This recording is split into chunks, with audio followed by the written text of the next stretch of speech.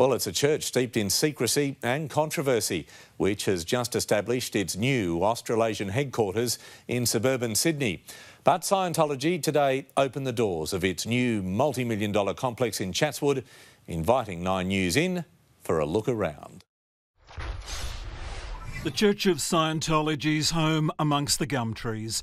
A patch of bush 20 minutes from the city. This is what $57 million buys you in Chatswood.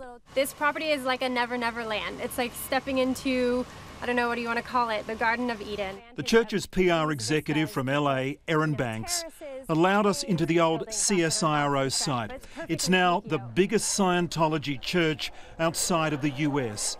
It's called the Advanced Organisation. It's more like a hotel. It's like a resort hotel in a lot of ways. It's not a hotel. I mean, it's not a business, obviously, but it's got a resort feel. It's got a very relaxed feel about it. We've definitely tried to make it as accommodating for people as possible. $37 million for the land, another $20 for the reno. This site was paid for by parishioners, Scientologists from around the world, members who contributed to it. The church claims to have 250,000 members in Australia and New Zealand. It is an applied religious philosophy, so you can actually use it in your life to benefit your life and to make life better. Singer, Scientologist Kate Sobrano kicked off the weekend opening.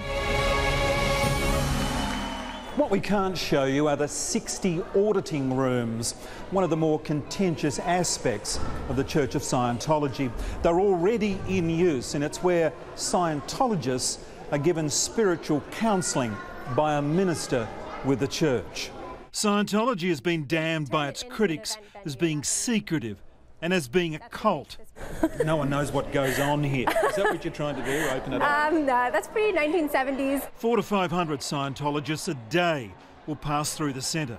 Where all of L. Ron Hubbard's writings, teachings, lectures are available in 17 languages. Tom Cruise and John Travolta, the religion's most famous devotees. We've read in the paper that there is a special area here for John Travolta and Tom Cruise. Is that true or not? No.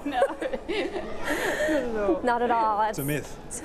Totally ridiculous. The church is hoping the surrounds will attract more parishioners. Its open door policy unlikely to shake off the critics. Mark Burrows, 9 News.